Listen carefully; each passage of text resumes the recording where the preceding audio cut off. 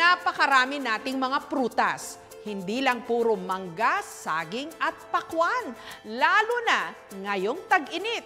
Meron din tayong camachile, makopa at siniguelas. Kaya dapat lang maipakilala ang mga ito at matikman ng mga bata ngayon.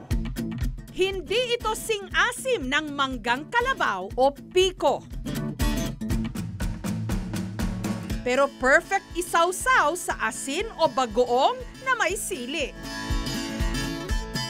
Sorry na lang sa mga mangangasin. Napapanahon kasi ang Indian mango. Apat pa matitira dyan.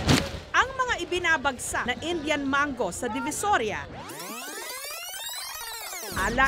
nanggaling pala sa Lian City sa Batangas. Itong Indian mango, nag-uumpisa yan December. Kaya lang, paunti-unti pa siya. Halos itong isang barangay nito, kami ang namimitas niya. Siguro mataba yung pananlupa dahil siyempre may mga tubuhan.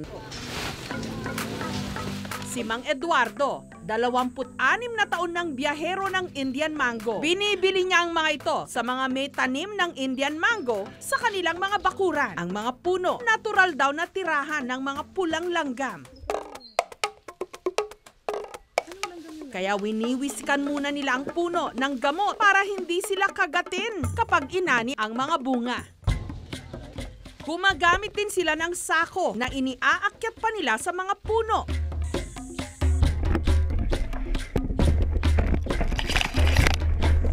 Dito ilalagay ang mga bunga na mapipitas.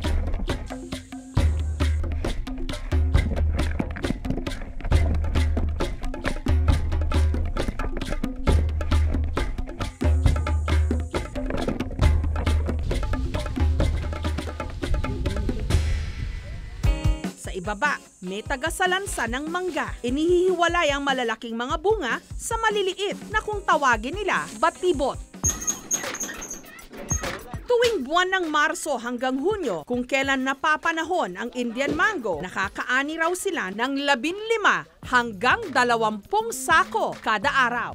Ang kuha po namin sa isang sako ng mangga na lumalaman siya ng 500 pieces, parang pumapatak po na piso ang isang piraso. Ang mga Indian mango na ito, diretso sa Divisoria.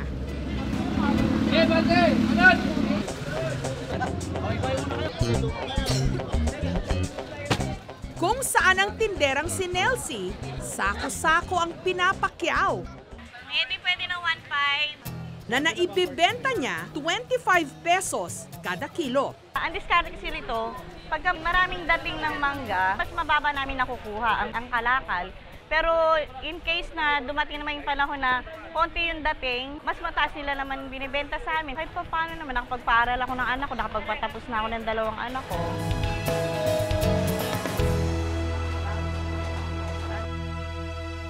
Pero ito raw talaga ang prutas na buenas, ang mamula-mula at napakalutong na makopa. May paniniwalang swerte ito sa mga may tanim at isa raw sa mga makapagpapatunay si Nanay Trining. Mula kasi nung nagtanim siya ng 4 na puno ng makopa sa kanilang mini farm, swinerte sila. Parang totoo. Lahat naman ng bagay o lahat ng business na hawakan ko, nagpo-prosper. At saka parang naging madali ang buhay para sa amin. Madaling dumating ang pera. Bukod sa nakapagtapos ang 7 niyang mga anak, ang dati nilang mini farm, isa na ngayong resort. Nagtitinda rin si Nanay Trining ng makopa sa kanilang grocery. Yun nga lang, dahil paborito niya ito, malimit sa kanya pa lang, ubos na ito. Specialty rin daw ni Nanay Trining ang adobong baboy sa makopa. Ngayon ay magluluto tayo ng adobong baboy sa makopa.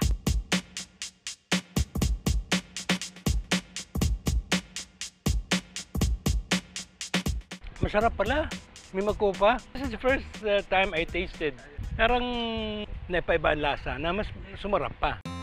Ako naniniwala na maswerte ang makopa. Pero kinakailangan nandoon yung sipag at tiyaga mo at determinasyon mo sa ano pa mang trabaho na ginagawa. Hindi yung umaasa ka lang doon sa swerte tapos wala ka nang gagawin. Ang susunod naman nating prutas, pa-spiral at itsurang beans. Kapag hilaw, kulay berde, mamula-mula kapag hinog na. Dito isinunod ang pangalan ng isang lugar sa Quezon City, ang camachile. Kung sa ibang lugar, wala na halos makitang mga puno ng camachile.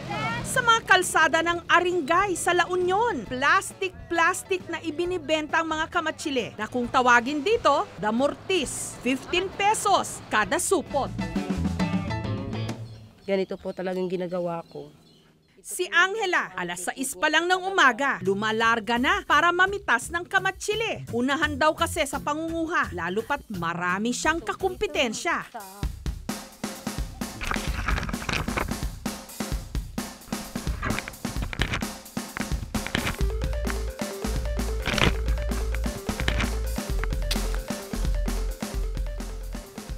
Napait basi. Pag ganito po, mura. Parang matamis naman to na kasi sa isang kabila pong puno. Sa dami ng napitas niyang camachile, umabot ito ng 7 kilo. Tikman niyo po sir, matamis pong camachile po, mura lang. Ibinenta niya sa kalsada. Sir, mabili na po kayo, mura lang. Yung iba, ibinagsak sa palengke. Pasalamat ako sa camachile kasi nakakatulong po sa akin na mayroon akong pagkuhanan po para makapera lang. Ang sobrang camachile, minatamis niya. Ngayon, tanggalin natin po yung buto niya.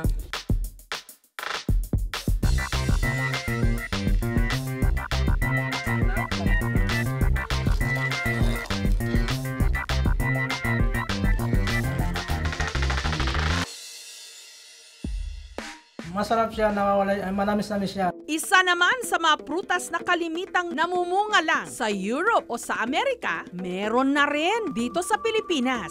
Kulay berde kapag hilaw, pero kapag pahinog na, nagkukulay pula at itim kung pwede nang anihin. Ito ang mulberry.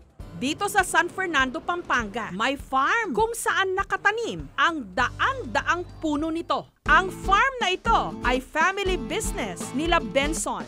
I remember, 5 years old ako. Kung kasama nanay ko, pupunta kami sa kapitbahay. Hahanap ko na kung saan meron na kapunla na halaman tutubo sa bahay nila. Puhukayin ko, dala ko na sa amin, inaalagayin ko. And tutubo talaga. Isang beses kada 2 buwan, pwede ritong mag-mulberry picking sa halagang 50 pesos. Ang kulay berde, hilaw pa. Ang pula, maasim pa. Kaya ang dapat pitasin, yun lang nagkulay itim. Ito ang hinog. Medyo maasim pa siya. Horticulturist si Benson, kaya napag-aralan niya ang iba't ibang klase ng halaman na pwede ring itanim sa Pilipinas. Isa na rito ang Illinois mulberry tree. Kung sa ibang bansa, 1 beses lang kada 1 taon namumunga ang mulberry trees, sa farm ni Benson, pwede raw 6 na beses kada taon. Sa tropical, meron po tayo sunlight all year round. Therefore, photosynthesis continues. Ang bunga ng mulberry, hindi lang masustansya, nakagagamot din daw ng ilang karamdaman. Bababa niya sugar, yung high blood, and cholesterol. This is one of the best berries in the world. The greatest when it comes to health benefit. The list of ingredients you're gonna need. Ang kaibigang chef ni Benson na si Chef Francisco, gumagawa ng jam mula sa mulberry. To this puree, we're gonna be adding the pectin, some star anise, and the lemon juice. Now we go ahead and turn it.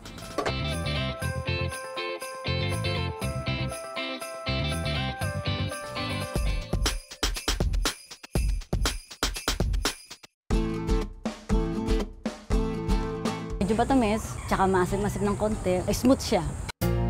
Sa ating lupang sinilangan, likas na napakarami nating mga prutas na natanggap mula sa kalikasan at sa Panginoong Diyos. Dapat makilala at matikman ng mga kabataan ngayon para hindi tuluyang mawala o malimutan. Minsan-minsan, may nadadagdag sa listahan natin ng mga prutas. Lubos-lubos ang ating mga biyaya.